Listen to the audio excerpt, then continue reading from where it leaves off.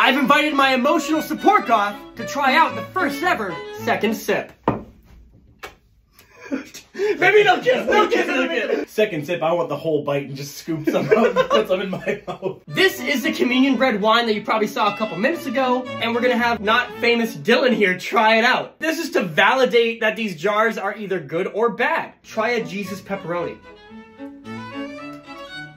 Ooh, it's how I'd imagine Shrek's earwax would taste. Okay, big bite. Ugh, that tastes and feels like oil paintings and regret. I want you to try to line up that it's time for a shot. It's time for a shot. It wasn't bad.